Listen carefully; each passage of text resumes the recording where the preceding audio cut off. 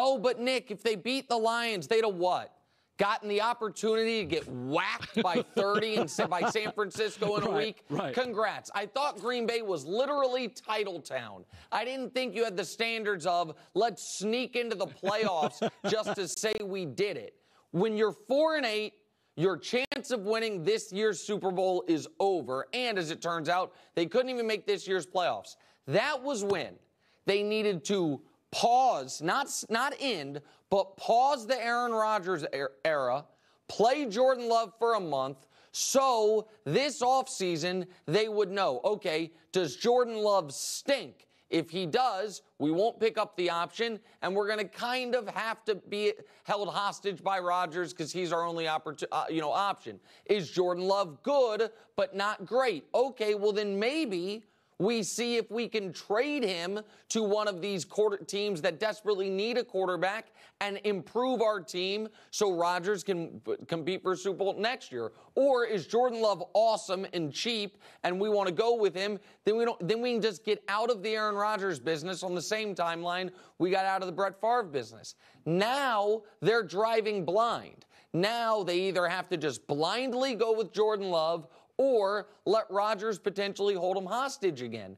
And for Rodgers, and I've given you credit on this one before, but this is like, one of the many fine wines in your cellar, Colin. This take is aging quite nicely. 2 years ago, let me quick timeline. 3 years ago, Aaron Rodgers gets whacked in the NFC Championship game in San Francisco. After the game, says, I wish we were able to have one of these games at Lambeau. It's different there. The very next year, at Lambeau, winnable game. He has a terrible fourth quarter, loses to Brady. The very next year, at Lambeau, off a bye, divisional round, playing Jimmy Garoppolo. The Niners don't score an offensive touchdown.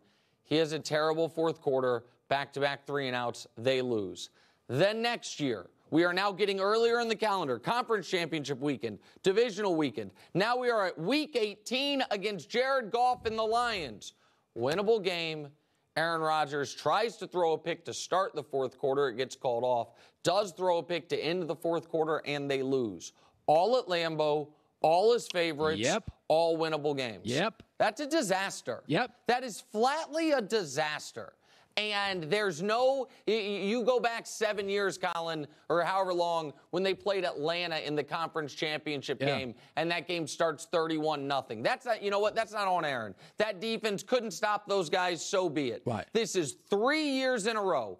At home, you had you were the favorites in the game, and showed the fourth quarter. That's a bad problem for a guy that's about to be 40. Yeah, when you age and you get less committed to your craft, it could be law, it could be politics, it could be sportscasting, it could be football.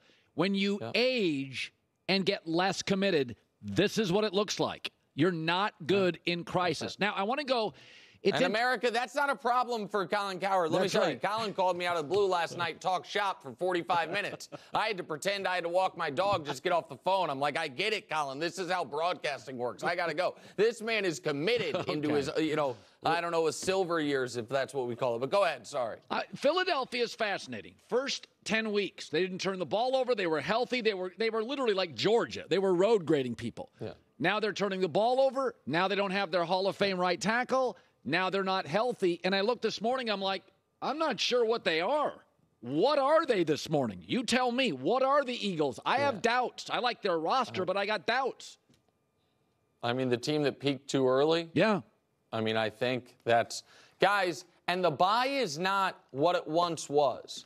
Over the last 4 seasons, Colin, if you remove the Chiefs, teams coming off their bye in the playoffs are 3-3. The Titans lost coming off the bye, the Packers lost coming off the bye, and the Ravens lost coming off the bye. So you also, over the last few years, we saw the Ravens have an unbelievable regular season with a somewhat unproven quarterback who had been to the playoffs the year before and struggled, and get whacked in their first playoff game. The next year, the Steelers started 11-0.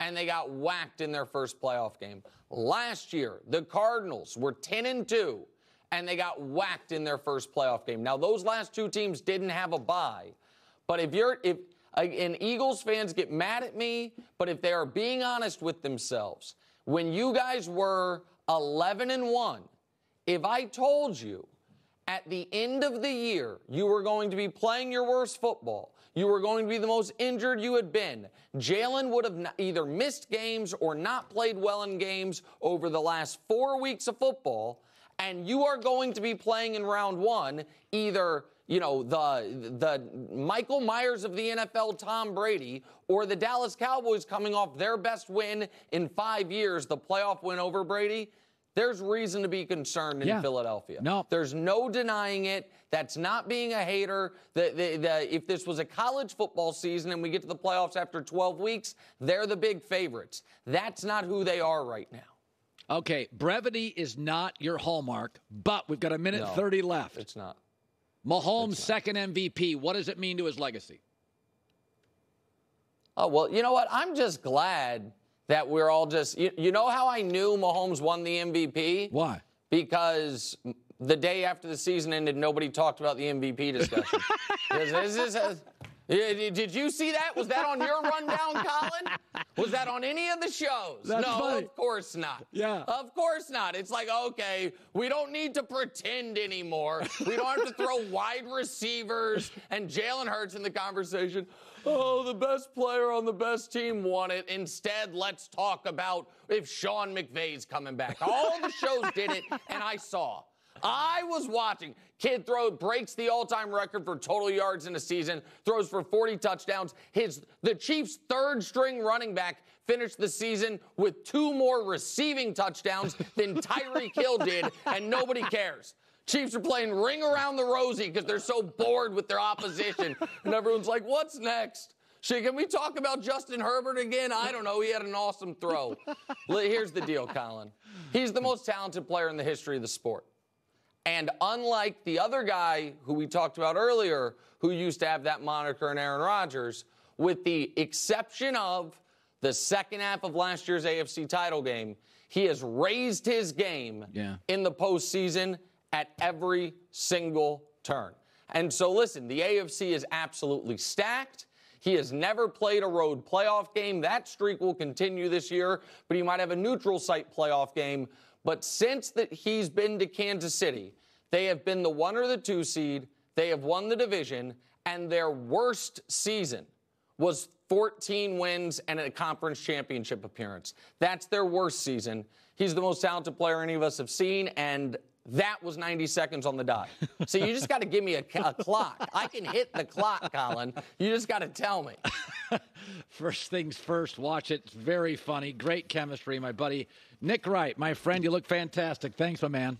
Thanks. See you, buddy. Bye. It is. He's a little bit, Mahomes is a little bit of a victim of himself, he's so outrageously gifted. And the difference with him and Mahomes is I always feel like, let's go. The top 10 NFL teams, according to Colin. Number 10. By an inch over the Steelers, the Minnesota Vikings. Their defense is gross, and I think they're going to lose to the New York Giants, but they're on a 7-game, no, they're not. I got the wrong thing here. Only team to win 13-plus games with a negative point differential. Defense is awful, but they've had 8 game-winning drives. That's a thing.